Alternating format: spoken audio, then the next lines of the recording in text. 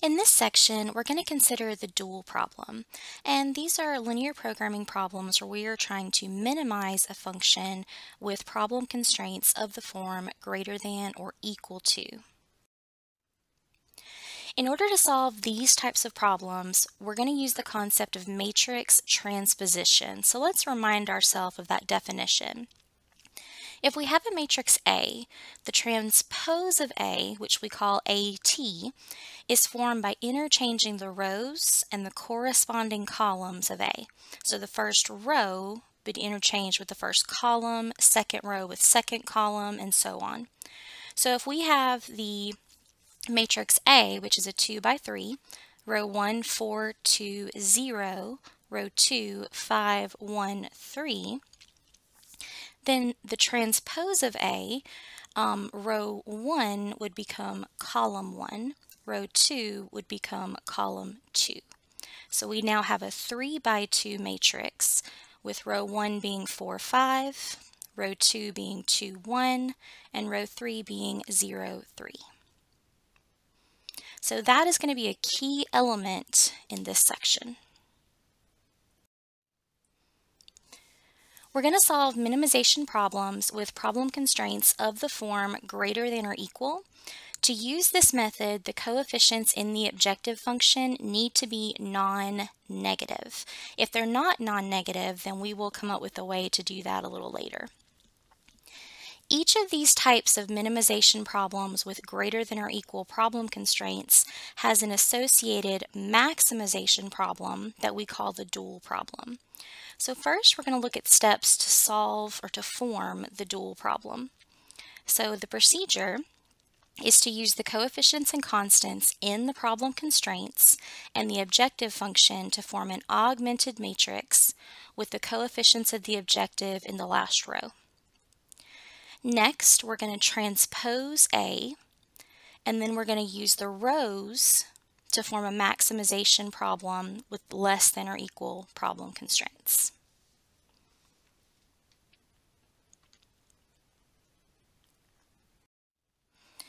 Now, to find the solution of a minimization problem with the simplex method, assuming that we have non-negative coefficients in the objective, we first make sure that all the problem constraints are written as greater than or equal to inequalities. So we may have to make some changes. This may introduce negative numbers on the right side of the problem constraints when we do. Step 2 is to form the dual problem. Step 3 is to write the initial system of the dual problem using the variables from the minimization problem as slack.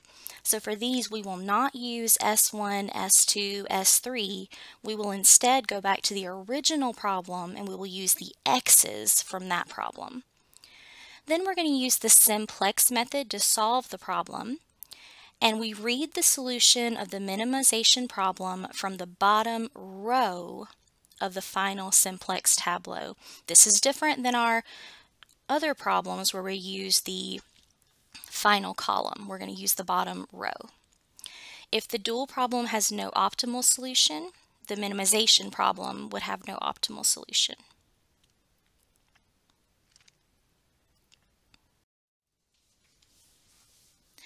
For our first example, we're going to minimize C equals 40x1 plus 12x2 plus 40x3 subject to the constraints 2x1 plus x2 plus 5x3 greater than or equal to 20 and 4x1 plus x2 plus x3 greater than or equal to 30. And we know that x1, x2, and x3 are non-negative. So we have a minimization problem with greater than or equal constraints where the coefficients of the objective are non-negative. This means we can use the dual method. Notice here that we have 3 variables, x1, x2, and x3, and 2 problem constraints. To form the dual problem, we first form the matrix A. So in row 1, we list the coefficients of the first constraint, and this is an augmented matrix. So row 1 is 2, 1, 5, and in the coefficient constant column we have 20. Row 2 is 4, 1, 1, 30. And then we use the coefficients of the objective, 40, 12, and 40, in the first 3 rows. And then because there's a 1 in front of our C, 1 goes in the last row, last column. To transpose this, we're going to interchange the rows and columns. So because column 1 in A is 2, 4, 40, that becomes row 1 in the transpose of A. So in A transpose, we have row 1, 2, 4, 40, row 2, 1, 1, 12, row 3, 5, 1, 40, and row 4, 20, 31. So now we form the dual problem. So we're going to use different letters this time. We're going to switch to y's. And so row 1 gives us 2y1 plus 4y2 less than or equal to 40. So when we change the dual, we change the inequality sign. Row 2 gives us y1 plus y2 less than or equal to 12. Row 3 gives us 5y1 plus y2 less than or equal to 40. And we get our new objective function from the last row, and we're going to call this max p equals 20y1 plus 30y2. And our y1 and our y2 are non-negative. So as we said in our original problem, we have 3 variables and 2 constraints. In our dual problem, we have 2 variables, y1 and y2, and 3 constraints. So we're going to use the dual problem to form the initial system. So as I said before, we're going to use the variables from the original problem as our slack variables. So we get 2y1 plus 4y2 plus x1 equals 40. y1 plus y2 plus x2 equals 12. 5y1 plus y2 plus x3 equals 40. And we rewrite our objective function. So we get negative 20y1 minus 30y2 plus p equals 0. And all of our y's and all of our x's are non-negative. So let's form our initial tableau. So we have our y's in order, y1 and y2. Our x's in order, x1, x2, x3. P is our objective. And then we have our constant column. So row 1 becomes 2, 4, 1, 0, 0, 0, 40. Row 2 comes from the coefficients of problem constraint 2. So that is 1, 1, 0, 1, 0, 0, 12. Row 3, 5, 1, 0, 0, 1, 0, 40. And our last row is our objective function row. So negative 20, negative 30, 0, 0, 0, 1, 0. So now we want to use the simplex method to solve. So notice at this point, our basic variables are x1, x2, x3, and p. When we look to the left of the p column in the bottom row, we see that we have 2 negative numbers, negative 20 and negative 30. So we're going to choose negative 30. So column 2 is our pivot column, which makes y2 the entering variable. Now above the negative 30, all of the elements are positive, so any of those rows are a possibility for our pivot row. So let's figure out which one it is. So we do the quotient of the number in the last column divided by the number in the pivot column. So 40 over 4 is 10, 12 over 1 is 12, 40 over 1 is 40. Because 10 is the smallest quotient, and that came from row 1 becomes the pivot row, which makes x1 the exiting variable. Now remember, the pivot element is at the intersection of the row and column, and that's a 4 in this case, but we want that to be a 1. So we're going to have to use row operations. So we're going to multiply row 1 by 1/4 to gain a new row 1. So our new row 1 is going to be 1/2, 1, 1/4, 0, 0, 0, 10. And the other rows remain the same. Now, once we have a 1 in that spot, we now want zeros throughout the rest of the column. So we're going to use more row operations. So to change row 2, we're going to use the command -R1 plus R2. To change row 3, we're going to use -R1 plus R3. And to change that -30 to a 0, we're going to multiply row 1 by 30 and add row 4 to it.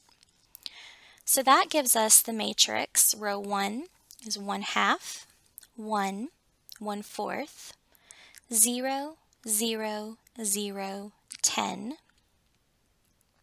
Our new row 2 is 1/2, 0, -1/4, 1, 0, 0, 2. The next row is 9/2, 0, -1/4, 0, 1, 0, -30. And our last row is -5, 0, 15/2, 0, 0, 1, 300. Notice that our basic variables are now y2, x2, x3, and p. But is this tableau optimal? Can we find a negative number in the bottom row to the left of the p column? And the answer is yes, we can. So this is not an optimal tableau. So we're going to do another pivot. So there's only one negative number, so we only have one choice for pivot column, and that's column 1. So that means that y1 is about to enter the basis. So now let's see if we can find a pivot row. So looking above the -5, above that line, all of them are positive, so all of them are eligible. So let's do our quotient. Now we want to be very careful here. It is a common mistake to say that 10 times 1/2. Remember, we're doing a quotient, so the first one would be 10 divided by 1/2, which is 20. The second quotient is 2 divided by 1/2, which is 4. And the last quotient is 30 divided by 9/2, which is 20/3. So 4 is the smallest number. So that means that row 2 is the pivot row. So x2 is going to exit the basis. Now remember, the pivot element, if it's not a 1, we want to make it a 1. So because it is a 1/2, we're going to multiply row 2 by 2. So this gives us a new matrix. Row 1, 3, and 4 remain the same. Row 2 now becomes 1, 0, -1/2, 2, 0, 0, 4. Now, once you've got a 1 in the pivot element spot, you need zeros throughout the rest of the pivot column. So we're going to have to use more operations here. So the operation that we use to transform row 1 would be -1/2 row 2 plus row 1. For row 3, we will use -9/2 row 2, add that to row 3 to get our new row. And to get rid of the -5, changing that to a 0, we will perform the operation 5 row 2 plus row 4 to replace row 4. So this gives us a new matrix, row 1 being 0, 1, 1 half, negative 1, 0, 0, 8. Row 2, 1, 0, negative 1 half, 2, 0, 0, 4. Row 3, 0, 0, 2, negative 9, 1, 0, 12. And the last row, 0, 0, 5, 10, 0, 1, 320. So our new basic variables are y2, y1, x3, and p. Now, if we were solving the dual problem, then y1 would be 4, y2 would be 8, and the maximum p would be 320. But remember, we are solving the minimization problem, so we want to know what x1, x2, and x3 are. And to get those values, we look at the bottom row. So you see that this is optimal. Minimizing c gives us 320. In the x1 column at the bottom, we have a 5, so x1 is 5. In the x2 column at the bottom, we have a 10, so x2 has value 10. And at the bottom of the x3 column, we have a 0, so x3 has value 0. So the solution is that c is minimized when x1 is 5, x2 is 10, x3 is 0, and the min c is equal to 320. So let's just test our understanding.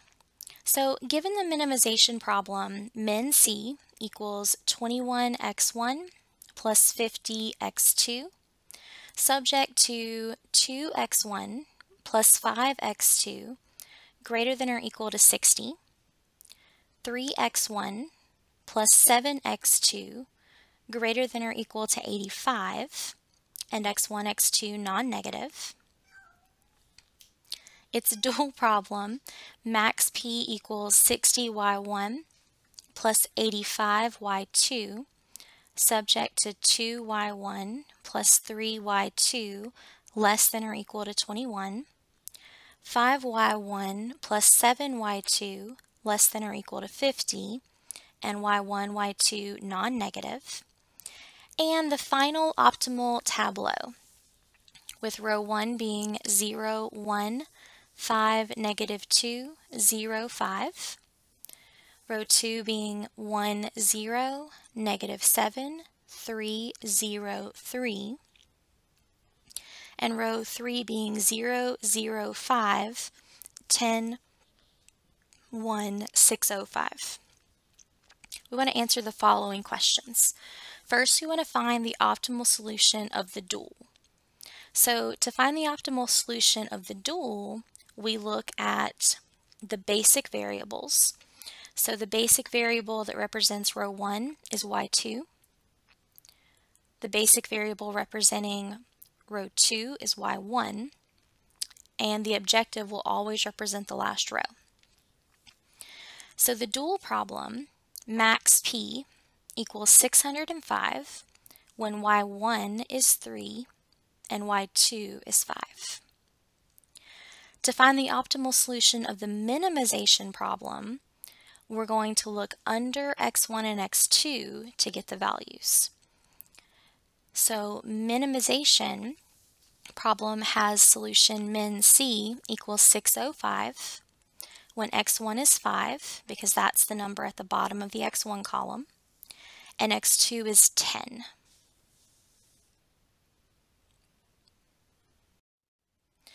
Now, one good question is, what do we do if we don't have all the problem constraints being greater than or equal?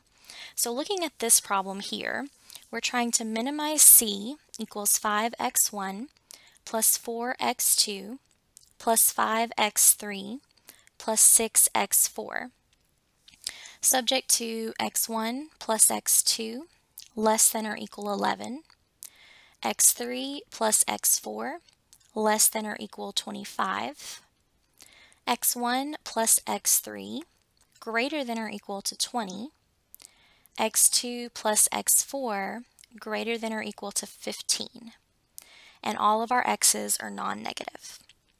So notice we do have in the objective function all non-negative coefficients. Two of our constraints are greater than or equal, but two of them are not.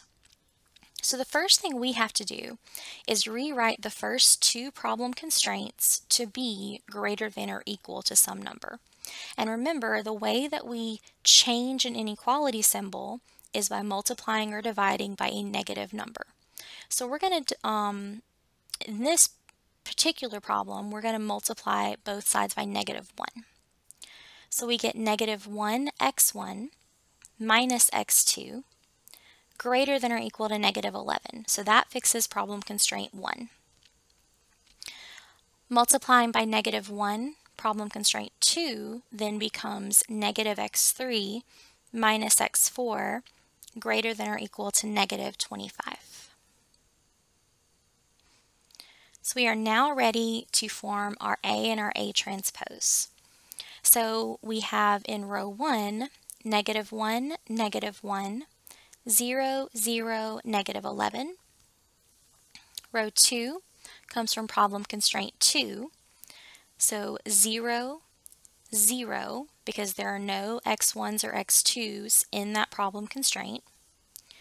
-1, -1, -25. Problem constraint 3, x1 plus x3 greater than or equal to 20, gives us 1, 0, 1, 0, 20. And from problem constraint 4, x2 plus x4 greater than or equal to 15, we get 0, 1, 0, 1, 15. And in our last row, we use the objective function. So we have 5 in the x1 column, 4 in the x2, 5 in the x3, 6 in the x4, and I have 1c, so I put a 1 in that final position. Now I transpose A, so the columns of A become the rows of A transpose. So row 1 of A transpose is -1, 0, 1, 0, 5. Row 2 comes from column 2 in A. So that makes row 2 in the transposition -1, 0, 0, 1, 4. Row 3 comes from column 3, so we get 0, -1, 1, 0, 5. Row 4 comes from column 4, so 0, -1, 0, 1, 6. And then we have -11, -25, 20, 15, and 1 as our last row. So we're going to use this to form the dual problem. So when we change to the dual, this changes to a maximization problem. We're going to change our variables to y's and our constraints to less than or equal. So we have max p equals -11y1 minus 25y2 plus 20y3 plus 15y4. Subject to the constraints -1 y1 plus y3 less than or equal to 5. -y1 plus y4 less than or equal to 4. -y2 plus y3 less than or equal to 5. -y2 plus y4 less than or equal to 6. And all of our y's are non-negative. So remember, the dual problem was formed using the coefficients in the transposition of A. So in our initial system, we want to gain equality by adding slack variables, and we're going to use the variables that were in the original minimization problem. So our new problem constraint 1 becomes negative y1 plus y3 plus x1 equals 5. Negative y1 plus y4 plus x2 equals 4. Negative y2 plus y3 plus x3 equals 5. Negative y2 plus y4 plus x4 equals 6. And we rewrite the objective. So 11y1 plus 25y2 minus 20y3 minus 15y4 plus p equals 0. And all of our y's and all of our x's are non-negative. So we can form our initial tableau as you see here. Notice this is not optimal because we have negative numbers in the bottom row to the left of p. So we're going to need to perform a pivot. So if we look in that bottom row, negative 20, that's the most negative element. So that occurs in column 3. So column 3 will be the pivot column. And above that, notice that row 1 has a 1 and row 3 has a 1, but row 2 and 4 have zeros, so those cannot possibly be pivot rows. We need only consider row 1 and row 3 as options. Both of those give us 5 over 1, which is 5. So we can actually choose either row 1 or row 2 as the pivot row. You will get the same answer in the end. I chose row 1. So notice that my pivot element is a 1. So all I have to do is get zeros in the rest of the column. So I use row operations, negative R1 plus R3 to get a new R3, and 20R1 plus R4 to get a new row 4. Now, the matrix I get is still not optimal because to the left of P in the bottom row, I've actually got two negative numbers, negative 9 and negative 15. So because negative 15 is the smallest number or the most negative, that will be the column that I choose. So that is in the fourth column. So column 4 is the pivot column, which makes y4 the entering variable. So there is a 0 in row 1 and row 3, so I don't consider those. Row 2 gives me a quotient of 4 over 1, which is 4. Row 4 gives me a quotient of 6 over 1, which is 6, so I choose the smallest.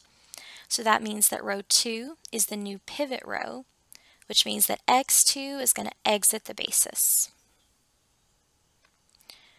Notice that I already have a 1 as the pivot element, so I just need zeros in all of the rest of the positions in that column. So I'll use row operations, negative row 2 plus row 4 to replace row 4, and 15 row 2 plus row 5 to replace row 5. Once again, this is not an optimal tableau. I've got a negative number to the left of P in the bottom row. Now this time I only have one negative number, negative 24, and that is in column 1. So column 1 is the pivot column. In the pivot column, we have a negative 1 in both row 1 and row 2. So those are not eligible to be pivot rows.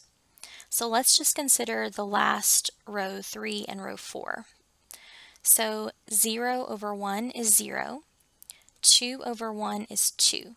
So 0 is definitely smaller, so that means that row 3 is the pivot row, which makes x3 the exiting variable and y1 the entering variable.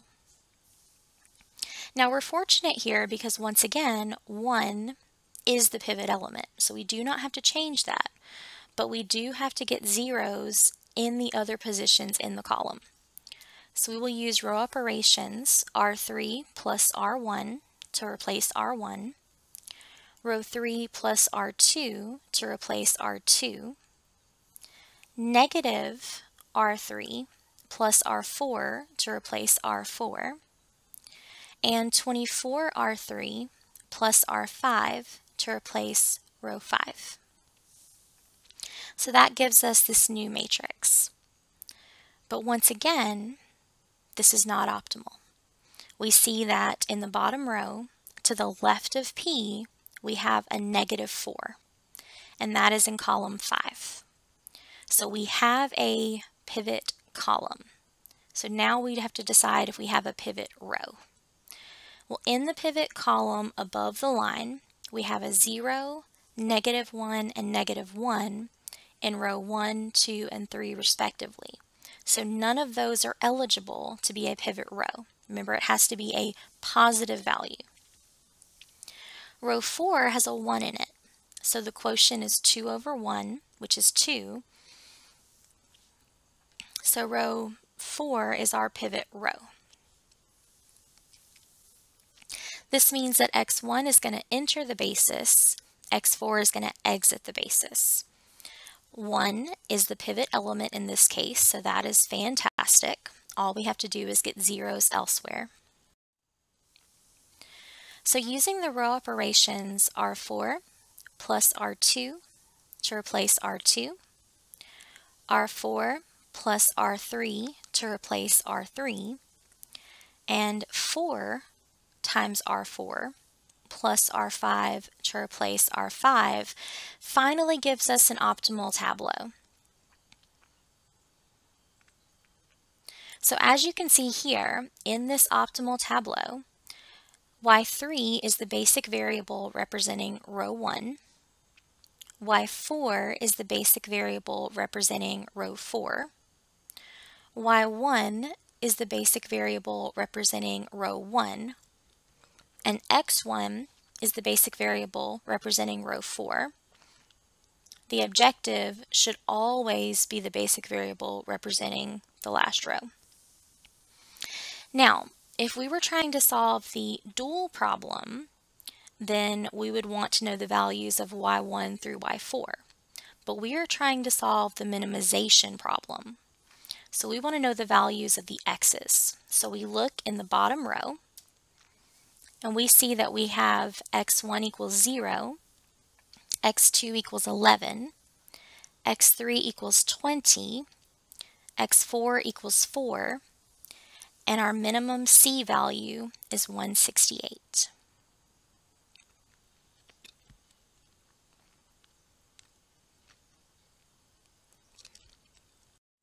So let's look at one more problem. So we're going to minimize C equals 49x1 plus 63x2 subject to 3x1 plus x2 greater than or equal to 3 and negative 5x1 minus x2 greater than or equal to 8, where x1 and x2 are non-negative.